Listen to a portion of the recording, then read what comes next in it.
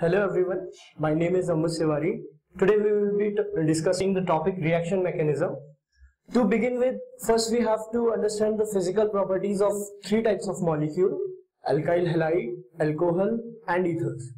So today's topic is reaction mechanism.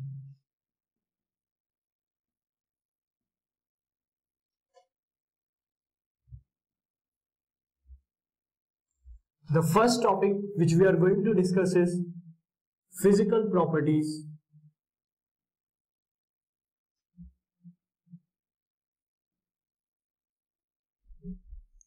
of alkyl halide,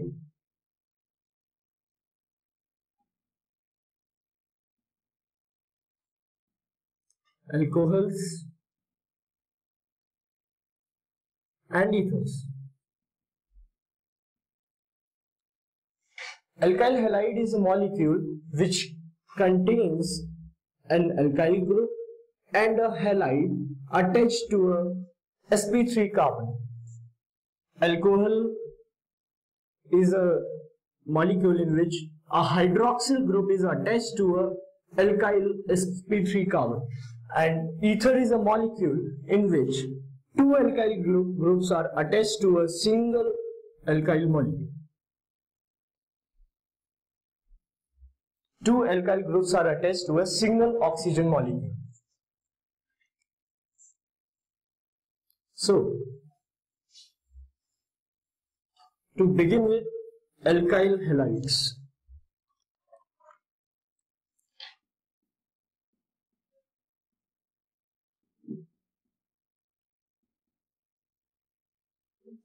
Before discussing properties of alkyl halides, first we have to understand a very basic concept, which is polarity. This concept will be used throughout this topic, reaction mechanism. What is polarity? By polarity, we mean the distribution of charge on different atoms. For example, in an alkyl halide molecule, the halide is a more electronegative atom.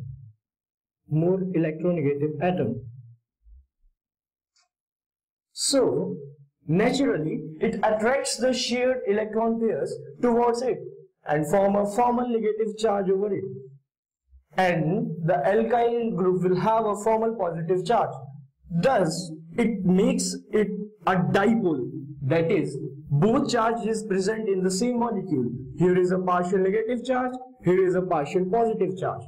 And this molecule will be called dipole. It has both poles in a single molecule. This is a negative pole, this is a positive pole. And this bond will be called polar, as the electrons are not equally shared. The halide group has more share of electrons than the alkyl groups. So, let us see how this polarity influences the physical properties of a molecule.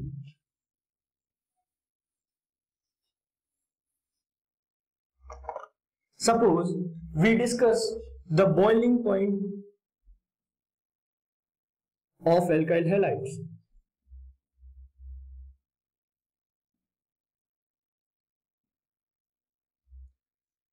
So, while discussing the boiling point, we will consider the intermolecular forces between different molecules of alkyl halides. As we have discussed earlier, alkyl halide has a polar Rx bond. That is, the alkyl and halide bond is polar in nature, having a partial positive charge on alkyl and a partial negative charge on halide.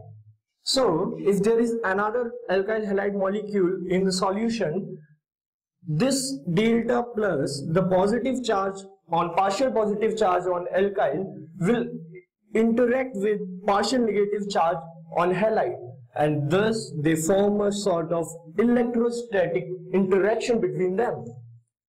Thus, it will not be easy to vaporize this molecule due to this dipole-dipole interaction. That is, the positive charge on this alkyl is interacting with negative charge of this halide. Due to this, the boiling point will increase as compared to non-polar molecules.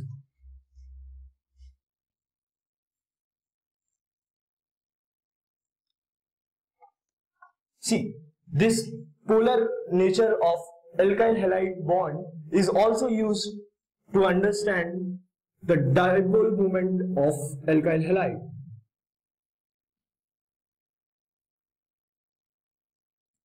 If we discuss the dipole moment of alkyl halide, we'll come to know that there are two opposing factors acting in an alkyl halide molecule. Say X is either fluorine or iodine.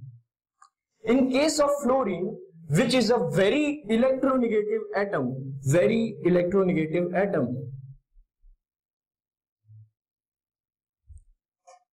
so the partial negative charge created over fluorine will be much more than in case of iodine.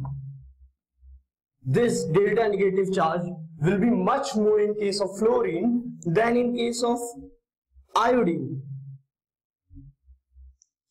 But the other opposing factor in this case is the bond distance.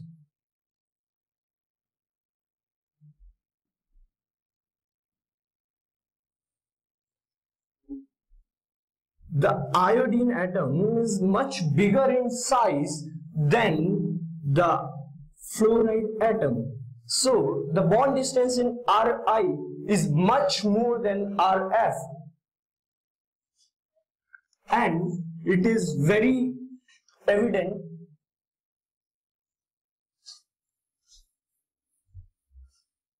from the formula of dipole moment, which is charge into distance. So we just saw that there are two opposing factors.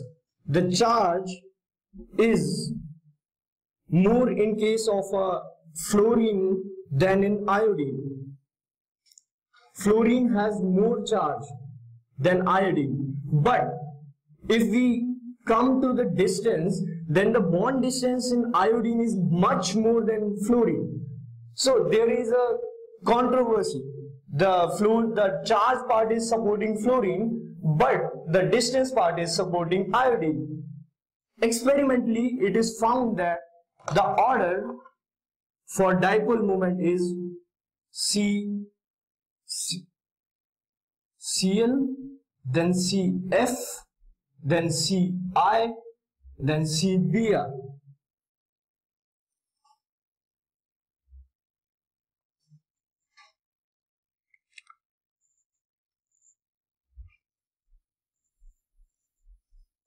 The third property which we are going to discuss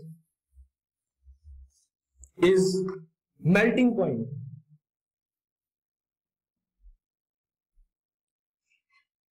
We know that for melting point, the only factor which we have to consider is the weight, molecular weight. And for the same alkyl group, the molecular weight of Ri will much more than Rbr, then Rcl, then Rf. So this melting point is straightforward. The simple order is Ri, then Rbr, then Rcl, then Rf, because the deciding factor is molecular weight.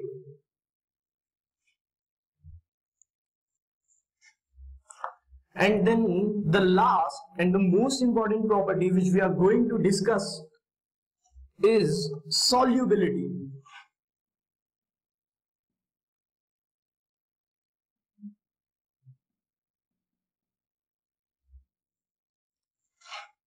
Now, the solubility generally depends on the solvent which is used. It will depend on the nature of solvent. Whether it is a protic solvent or a non-protic solvent, whether it is a polar solvent or a non-polar solvent. For the general case, we will take a polar solvent, polar protic solvent. That is, the solvent will itself be a polar molecule. So, in this scenario, the I group will be more soluble because the bond is very polar, polarizability, and the order will be simply this. On going down the group, the solubility will increase. The second kind of molecule which we are going to discuss are alcohol. Now, in alcohol, there are different parameters that come into the picture.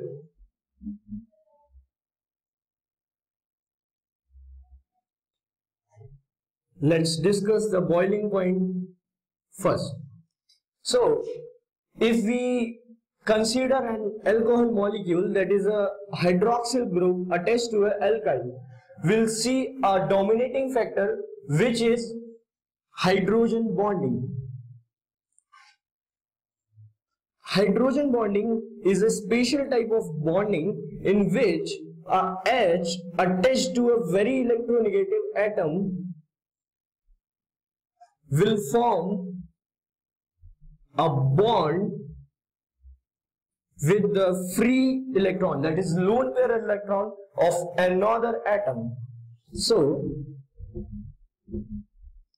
this kind of bonding will be known as H bonding, and it will change the scenario completely.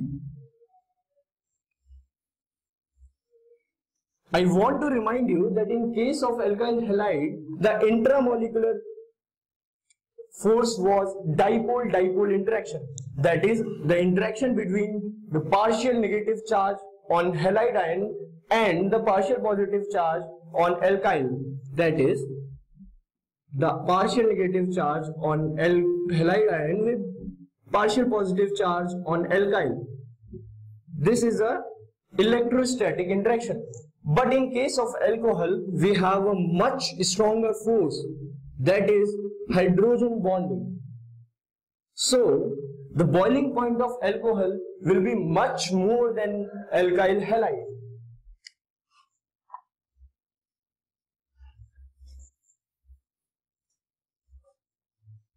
The second point which we are going to discuss is melting point. Again, the melting point simply depends upon the molecular weight, as stated earlier.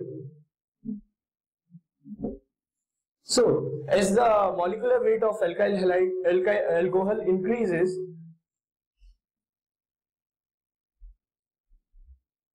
the melting point will increase. Here, molecular weight of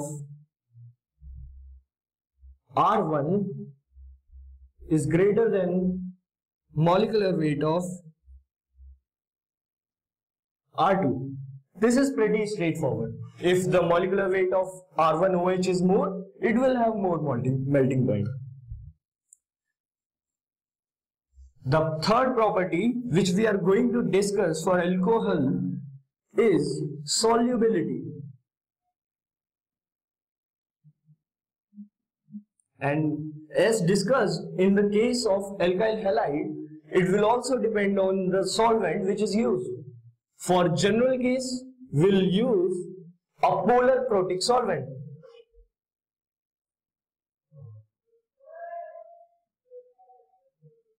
Now, as we have seen earlier, that alcohol is itself a very polar molecule. This partial negative charge is created on oxygen atom and partial positive charge is created on hydrogen atom due to their electronegativity difference. Thus, this alcohol molecule is considered to be a polar molecule.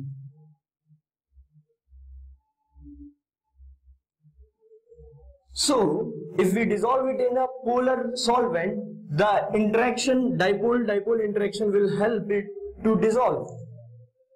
Apart from a dipole-dipole interaction, this alcohol molecule will have a very special type of interaction which we have discussed just now, which is H bonding.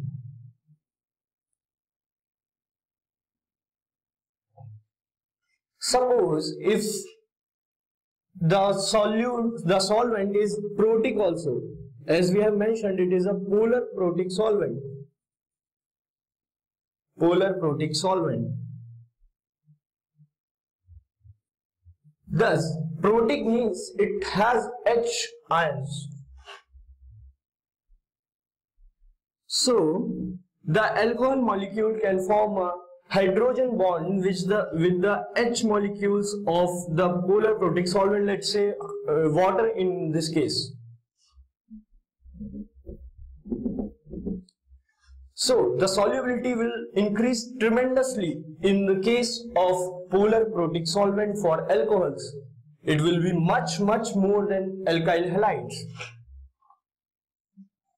And the third type of molecule which we are going to discuss are ethers.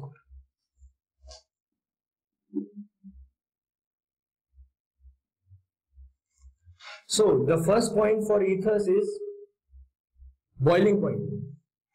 Now, as told earlier, ether is a molecule in which two alkyl groups are attached to a single oxygen molecule.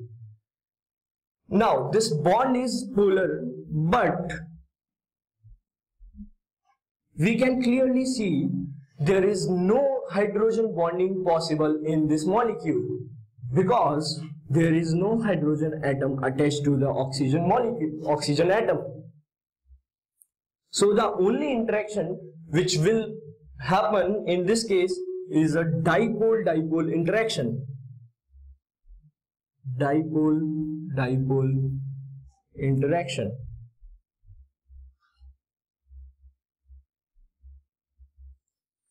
But it will be a more stronger than in the case of alkyl halide. But since hydrogen bonding is absent in this case, it will be weaker than alcohols. So the boiling point of ether will be somewhere in between of alcohol and alkyl halide. That is greater than alkyl halide but less than alcohol due to the absence of H bonding, that is hydrogen bonding.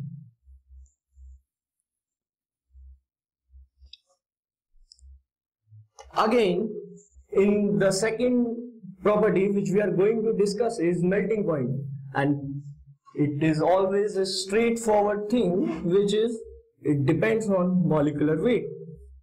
The more is molecular weight, the better it is. That is, the more is the molecular weight, the more melting point it has. And the third property which we are going to discuss is its solubility.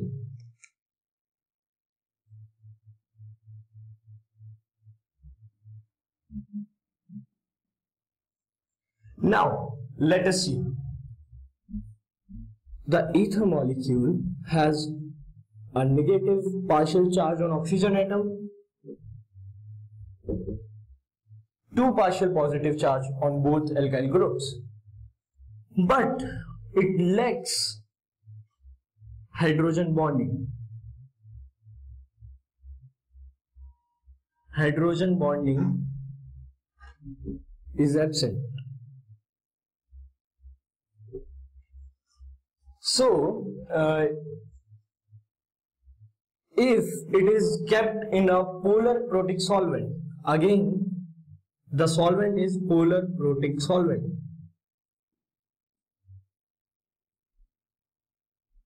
The dipole-dipole interaction will be there, but there will not be a hydrogen bonding interaction. But these interactions will be better than the alkyl halide one. So it will have a solubility in between alcohol and alkyl halide.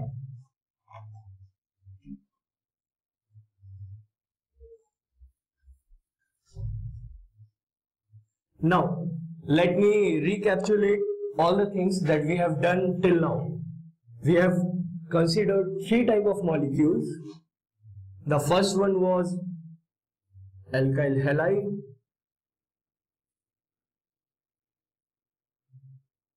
that is alkyl attached to an halide group. Halides are generally represented by an X. The second molecule which we discussed was alcohol, that is an alkyl group is attached to an hydroxyl group.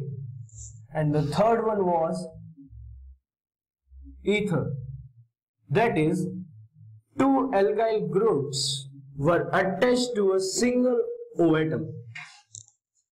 Now the comparison is boiling point, melting point, and the solubility.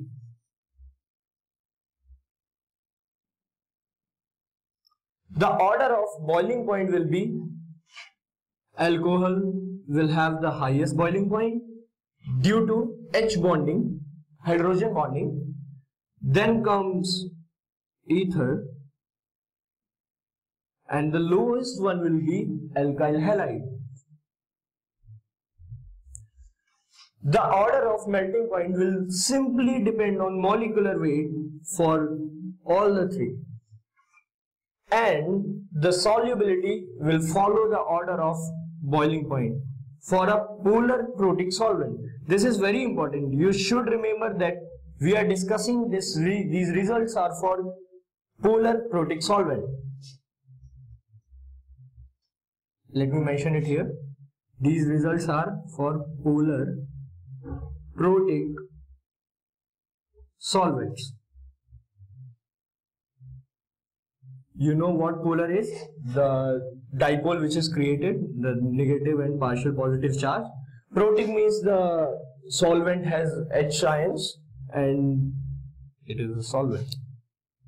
So here comes the end of our first part, that is physical properties of alkyl halide, alcohol and ether.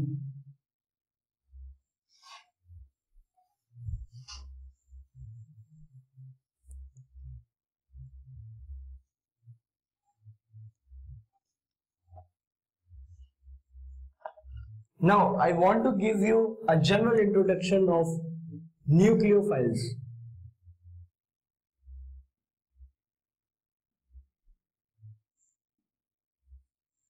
Nucleophile is generally an electron-rich species,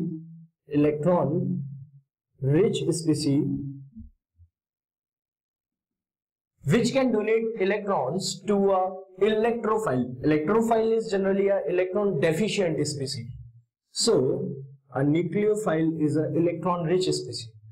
Now, electrophile can either be neutral, negatively charged,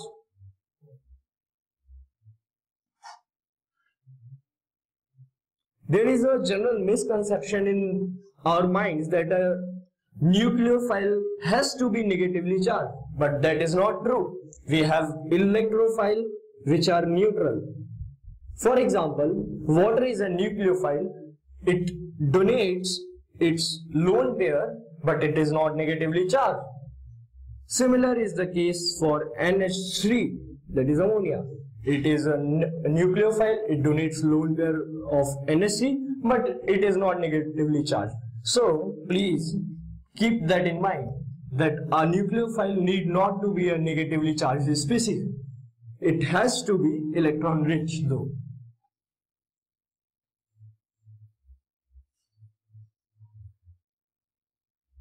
Now we'll discuss the factors affecting nucleophilicity.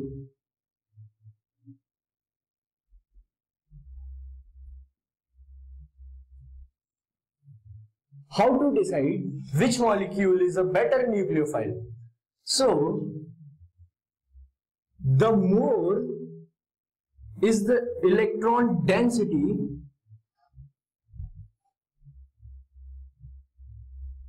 over an atom, the better nucleophile it is.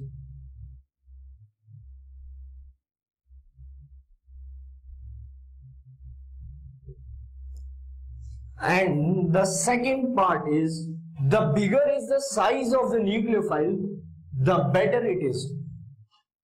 Bigger size means more polarizable.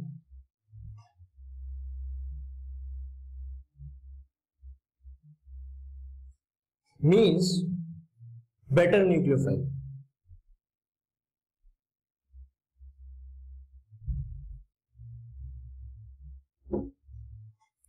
So, keeping in mind these two factors, we will be deciding which nucleophile is better. Our main focus will be on halides as nucleophile, alkyls as nucleophile, and hydroxyl group as nucleophile. So, let us discuss halides first.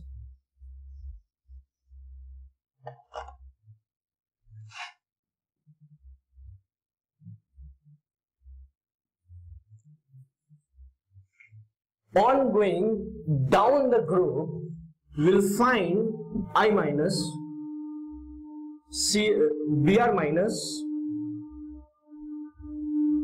Cl minus, F minus. So we clearly know that on going down the group, the size of atom increases. That is, I minus is the biggest, then Br minus, then Cl minus, then F minus. According to our second point, the bigger is the size of the nucleophile, the better nucleophile it is. Hence, I minus is the best nucleophile, then Br minus, then Cl minus, then F minus. Now, we'll discuss the nucleophilicity in a period. That is, we want to compare CH3 minus, NH2 minus, OH minus, and F minus. See, here we will use the first rule, that is, the more is the electron density, the better nucleophile it is.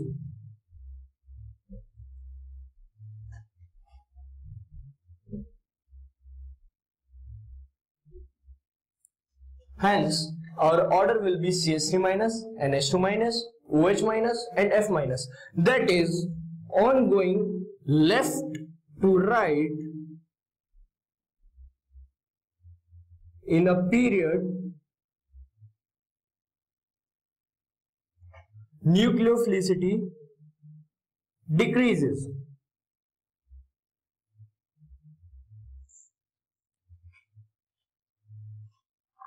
On going left to right in a period, nucleophilicity decreases. The third part which we are going to discuss is the steric hindrance effect of nucleophile. Like, if we have two molecules, O minus, CH3, CH3, CH3, and the second molecule is CH3, CH2, CH2, O minus. Now, nucleophile is an electron-rich species which attacks on an electrophile. So, let's say we denote an electrophile by E positive. Thus, it has to attack on the electrophile. But while attacking, these bigger CSC groups will create steric hindrance. So, it will be very tough for this molecule to attack an electrophile as compared to this molecule which can easily attack on this electrophile. So, the bigger steric hindrance it is on the nucleophile, the poor nucleophile it will be. Thus, in this case, this will be a poor nucleophile and this will be a better nucleophile. At this point, I want to remind you that there is a huge difference between nucleophilicity and basicity. Please do not confuse in these two fundamental properties. The nucleophilicity is the tendency of an electron-rich species to donate its electron to an electron-deficient electrophile. But in case of basicity, it is its tendency to snatch a proton, snatch a H plus atom. So, in this case, we'll have a plus I effect of CS3, which will make this negative charge much denser. This is a very electron dense species, but the inductive effect of this atom will not be felt at this negative charge. So, in case of basicity, this will be a better base. But when we discuss nucleophilicity, we have to consider the steric factors, and we will see that this is a poor nucleophile instead of being a good base.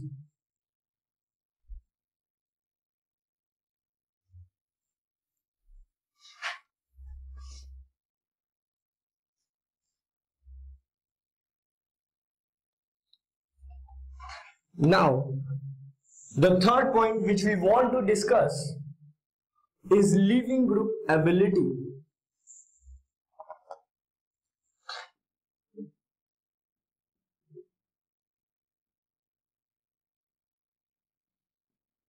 What is a leaving group? Leaving group is an atom or a group that departs from a species and forms a stable ion. For example, there is a alkyl halide Rx in which this X atom departs and form a X minus ion. So, if this X minus ion is very stable, then it will be called a better leaving group. If X minus is stable.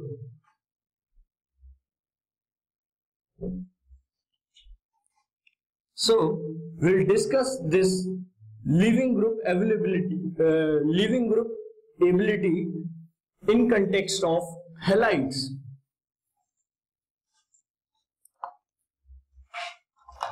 We have discussed that for halides, the size decreases down the group. That is, I minus is biggest in size. This is order of size. I minus is biggest in size, then Br minus, then Cl minus, then F minus. So, if one negative charge is distributed over a bigger atom, then it will be more stable than a negative charge which is delocalized on a smaller atom. Thus, as the size increases, the leaving group ability also increases. Thus, the leaving group ability will follow the same order as that of order of size. Leaving group ability will also be I minus, Br minus, Cl minus and F minus. This is the comparison of different halides. Now, we will be discussing leaving group ability in a period. That is CS3 minus, NH2 minus, OH minus and F minus. There is a general rule regarding a leaving group. That is, the ion which is formed after leaving, if it is a weak base, then it will be a better leaving group. Let us discuss how this rule is justified. See, if it is a weaker base, it will always try to snatch in H plus and will form HX, and the negative charge will vanish. Thus, it will be a better leaving group because this negative charge is stabilized by H plus. So, the general rule which we have learned here is, if it is a weak base, then it will be a better leaving group.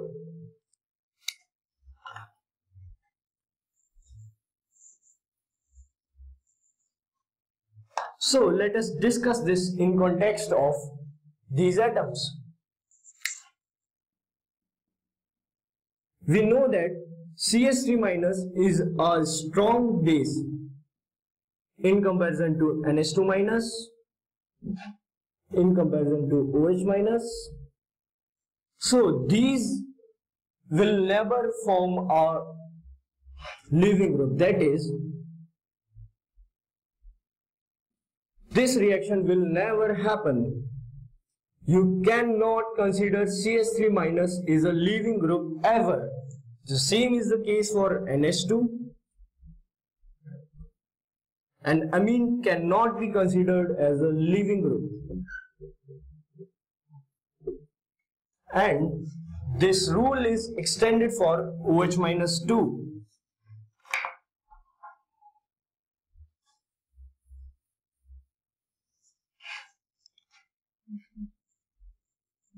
We can never consider hydroxyl group as a leaving group.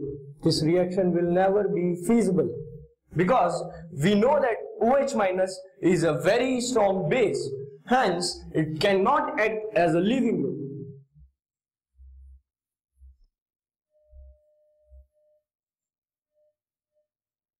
Now we have discussed in a period, in a group. The third thing which we will be discussing is the generalized case for a leaving group. Let's suppose we have a leaving group like this. So, in this case, the electron which are on O atom will be delocalized like this. The resonating structure will be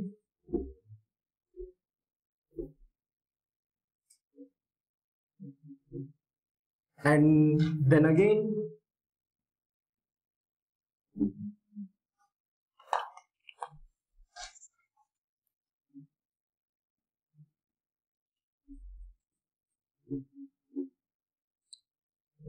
hence this negative charge is delocalized on 3 atoms. Thus, this molecule will be considered as a very good leaving group. We can have several more examples.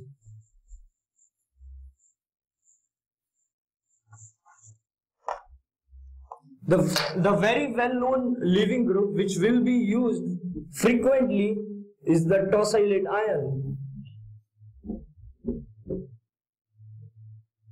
Here,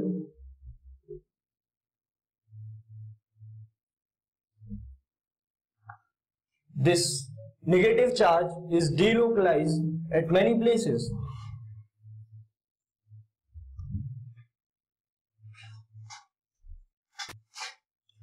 So the leaving group order for tosylate ion will be very high. It will be a very good leaving group.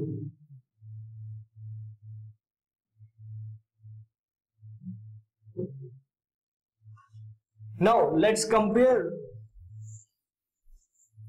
these 3 molecules. R, C double bond O, O minus, phenyl O minus, and let's say R, O minus. The negative charge here is delocalized between 2 oxygens.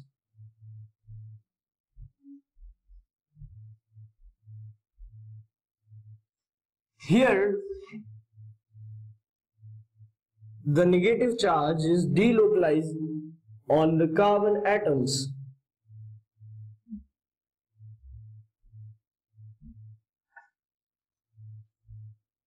And here the negative charge will not be delocalized at all. So, this resonance has 2 forms of equal energy. in which the negative charge is on most electronegative atom. Thus, this delocalization will be the best. In this case, the delocalization is from a electronegative oxygen atom to a less electronegative carbon atom. So, it will form a leaving group, but the ability of leaving group will be less than this one. And in the third case, there is not a very good leaving group because the negative charge is not delocalized at all. The last example in this series is of SH- and OH-. In this case, the negative charge is on a bigger sulfur atom, while in this case, the negative charge is on a smaller oxygen atom. Thus, this negative charge will be more delocalized, and thus it is a better leaving group. SH- will be a better leaving group than OH-.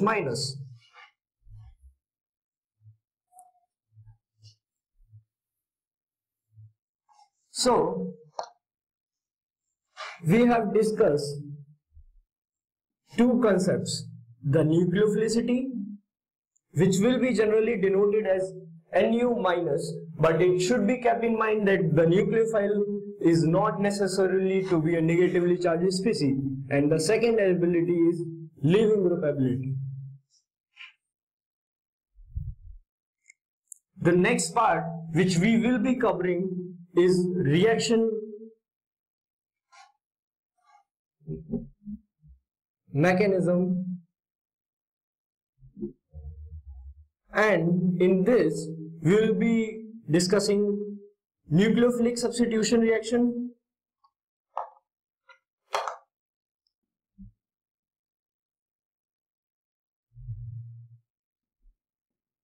substitution reaction,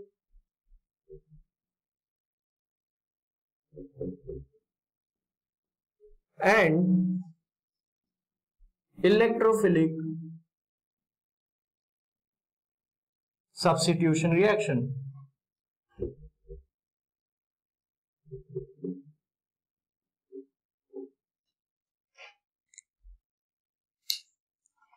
Thank you very much.